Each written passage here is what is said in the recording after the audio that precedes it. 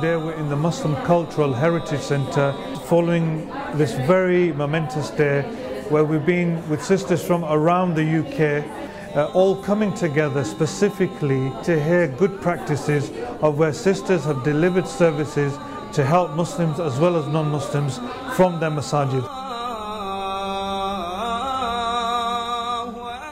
I'm here today for this Women in the Prophet's Mosque conference, and it's been really interesting so far. The speakers have been great. There have been women and men, and what I'm finding is that, you know, sometimes I have the narrative of the media and propaganda about women and women's place in Islam, and actually what I found out today has been really interesting and quite eye-opening, really. I think this occasion has been incredibly important because it has been one which was aimed at empowering women to get involved in all sorts of service provision through the mosque's system of governance. The New Muslims Project and providing care for converts would be one of those areas of service provision. Also other areas to do with visiting schools visiting the mosques going out to speak to children in schools, counselling and advice, spirituality for women, and all sorts of other things that are so important for women who have been so marginalised within the whole mosque community and governance in particular system.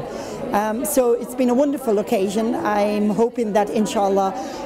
the exercise will be rolled out across the whole of the UK, and perhaps we can come to your mosque near to you and be able to provide you with a workshop and introduction to the work we do and to the services that we provide, and we hope inshallah that they will inspire you to provide similar services through working in your own community mosque. I think one of the roles that women can really very powerfully play when it comes to mosques is to be the people that welcome people in, working with people in a social action type of role, really working with people from all backgrounds, and really absolutely being part and parcel of the everyday life of the mosque. I find that this is an important area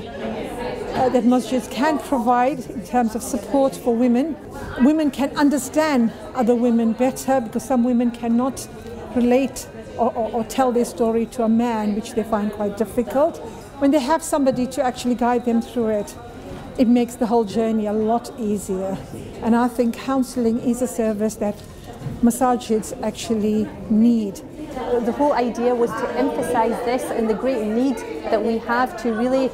spread this throughout the whole of the UK, inshaAllah ta'ala, so that we find that, it's not just isolated incidents of mosques doing this, but we find that it's really all over the UK that sisters are actually nourishing their soul and really gaining that connection with their deen that they so desperately need. I think it's a very great step that everybody is taking to promote female scholarship, and as we know, it's a challenge, but I believe it's a challenge that we can tackle together if we're all in it together.